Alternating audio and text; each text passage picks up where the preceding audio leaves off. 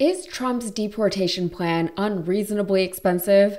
It depends on who you ask. But let me just drill down with you, because by some estimates, that mass deportation plan could cost as much as $88 billion a year just to deport 1 million people. Senator, would you approve of a package that big, which would undoubtedly add to the national debt?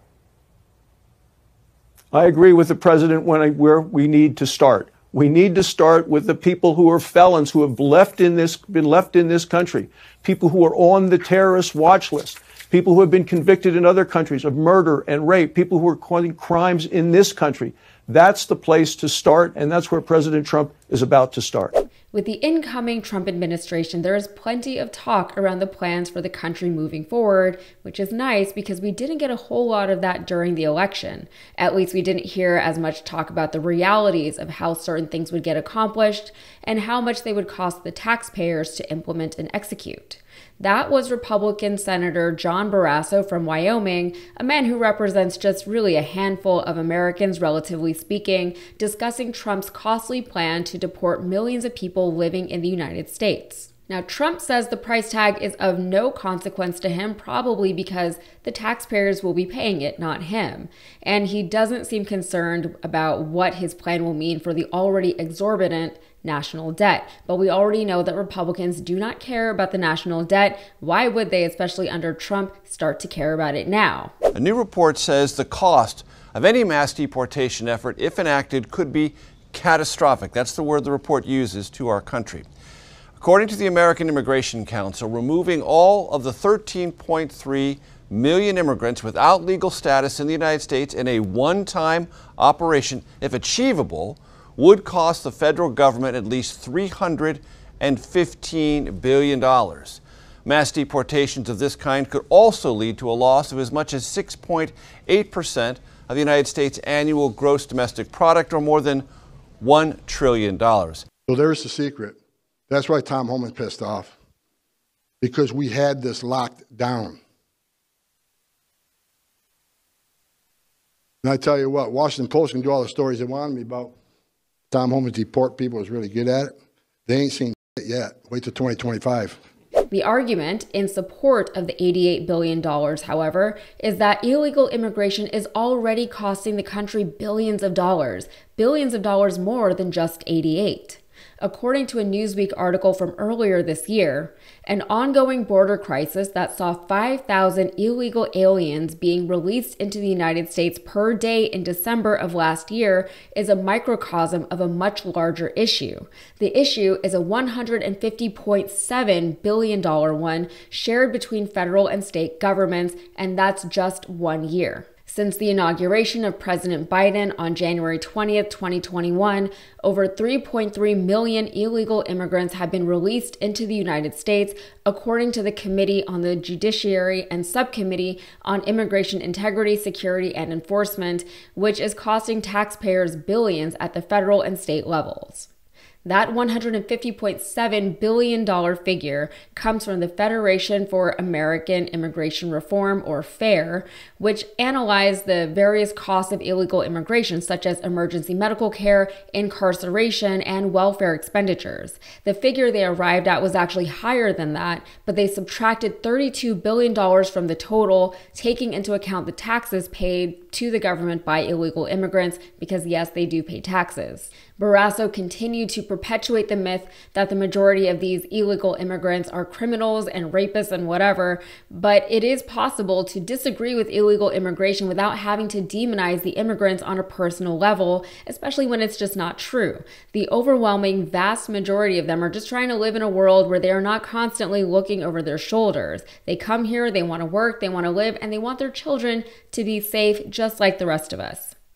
And I think that that's part of the conversation that's been missing from the left. I remember talking about this on a show here on TYT maybe over a year ago.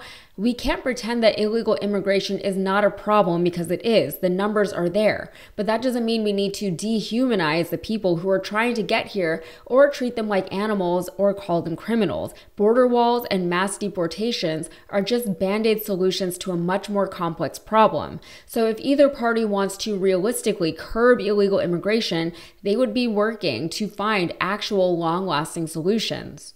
Those types of solutions are often much more difficult to negotiate and implement, so band-aids can often be very appealing in the face of a seemingly overwhelming issue. But in the long term, rooting out those issues from the ground up is often less costly and much more sustainable. Solutions that require constant, active, and forceful vigilance is only going to require more of an ongoing effort with less change over time. Even if efforts deter illegal immigration in the short term, the minute you lessen those efforts, the issue will crop up again. All right, I know I have been mostly MIA since the election. That was planned months in advance because I had some things going on in my personal life at around the same time, but it was nice. I was able to process everything from a distance without being completely inundated with hot takes of how and why this happened, and analyses of who is really to blame for the election results, and threats of what's coming now that Trump has been reelected. And I know I do this work for a living, and the views on these videos matter, but really, sometimes it is a good idea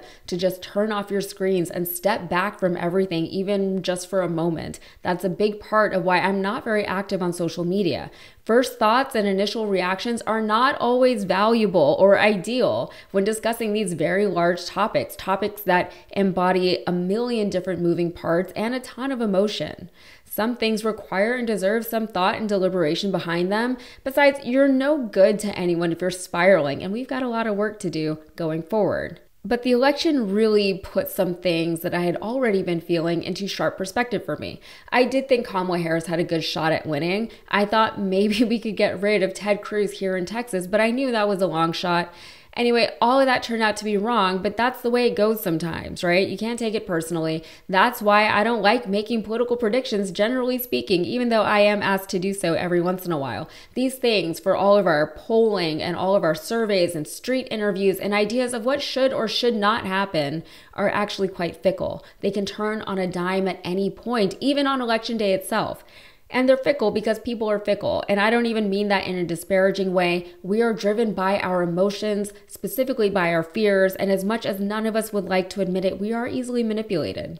And I know the left likes to pretend that the right is full of fear-mongering, but we have to acknowledge that there is plenty of fear on the left and coming out of the left. We are afraid of the coming years. We are afraid of things that will not only directly impact our personal lives and the lives of the people we love, but we're afraid of what will happen to our values and institutions, to our very democracy. We're afraid of what will happen on the international stage. We're afraid of what will happen to the climate and to the planet. Whether or not those fears are founded and legitimate is your own opinion, but we all have to find a way to move forward despite feeling those fears, because we don't have a choice otherwise. It's simply not an option to throw your hands up in the air and say, I give up.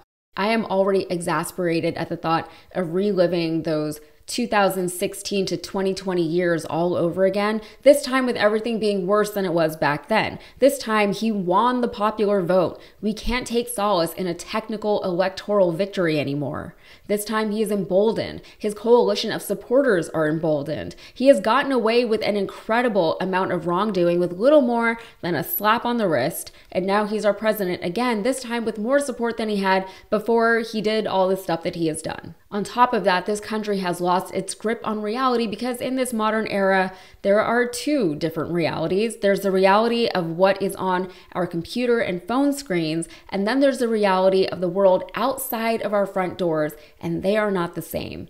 What's to blame for this? I wouldn't say it's any one individual thing that we can point a finger at, but there is a lack of community these days that arguably wasn't as big of a problem just 20 years ago. I was just telling my husband this morning that I feel physically stuck and isolated in our neighborhood because it takes effort just for me to get out into the world, thanks in large part to the car-centric infrastructure of our urban developments. Instead of real community, we have been given a digital community instead, and those have made us vulnerable to misinformation and disinformation, and it's warped our sense of what the world is and what our role within that world actually is or it could be. Then there's the reality of people who want to take care of the issues we face at home before worrying about what's going on overseas. Democrats and progressives tend to think that we still need to address our overseas issues, specifically Ukraine and Russia and Israel and Palestine, while Republicans generally want more focus on home. But neither side is necessarily wrong for feeling the way they do.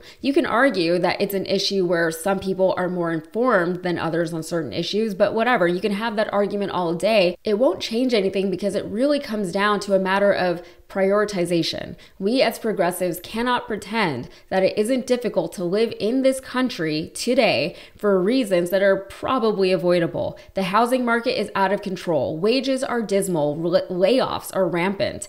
Just an example, people love to complain about grocery store prices, but 2 major grocery chains are about to merge, something that our government is allowing to happen, but it's only going to make the pricing issue worse for the average consumer. Both political parties prop up corporate America above all else. That's nothing new. That is something that Americans across the aisle have big problems with, whether or not they're informed enough to identify it or speak on it explicitly. And speaking of international crises, I've said this a million times before, there is always 2 sides to these conflicts. And I'm not talking about the 2 sides that are fighting each other. I'm talking about the ideological side of the issue and then the political side. Countries like the United States do not get involved in international conflicts to the tune of billions of dollars because of some high moral standing. They only get involved if and when there is some kind of financial and or political benefit for them to do so.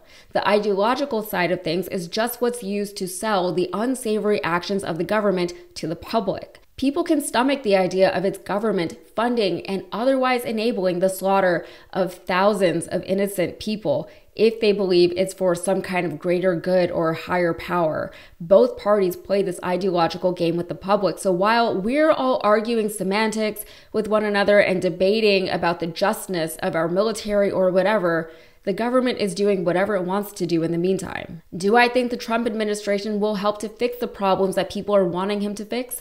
No, I'm not confident that he will, but if you're being honest with yourself, you cannot blame people for feeling frustrated with these things because you are frustrated with them too. Perhaps they vote out of desperation, but again, you can't blame people for feeling helpless when we have all felt helpless for a very long time. The best I can hope for with this election is that it was a reckoning for the Democrats. We all knew that a significant portion of the Democratic electorate was either abstaining for voting Dem this election or voting for Trump because they were sick of the Democrats insisting on maintaining the status quo while rejecting its progressive faction and leaning more and more to the right and somehow still pretending to be the party of the people. They've been doing this for decades. They didn't let us have Bernie despite all of the support that was behind him. However conspiratorial you want to get with that is up to you. I'm not making any claims. I'm just making a general point. They bypassed the primary process entirely in this election, which was something a lot of Democratic voters had problems with and would have liked to have seen handled differently. And they leaned so far into celebrity as if Beyonce was really going to win this election for Kamala Harris. Of course, Beyonce was going to vote for Harris. Anyone could have safely predicted that. But before that Houston rally, I can't remember the last time I'd heard Beyonce speak about anything, let alone politics. Why should her political opinion matter to anyone? And why are the Democrats acting like Beyonce's speech should have inspired more voters to turn out for Harris? There is a reason why Joe Rogan's endorsement of Trump was miles more significant than Beyonce's endorsement of Kamala Harris. Now, I hope I don't have to clarify that I'm not happy about the election results. I am worried about the next few years and what they're going to look like. I'm already dreading the days of waking up every morning wondering what fresh hell flew out of Trump's mouth while I was asleep. He's already talking about dismantling our system of checks and balances. He's already talking about running for a 3rd presidential term. But stressing about that now isn't going to get me anywhere. I'm almost stubbornly refusing to let this man have much of an effect on me, my emotions, and my mental health because he just doesn't deserve to. And trust me, this election affects me directly. I will have to figure some things out in my personal life in the years to come, as I'm sure many of you will also have to. But we move on, and we have hope that by the end of it, not just the Republican Party, but also the Democratic Party will be transformed for the better. The next few years are going to suck, but we will get through it because we don't really have a choice but to get through them. All right, that's it for me. If you got anything out of this, please like the video and subscribe to the channel for more. Thanks.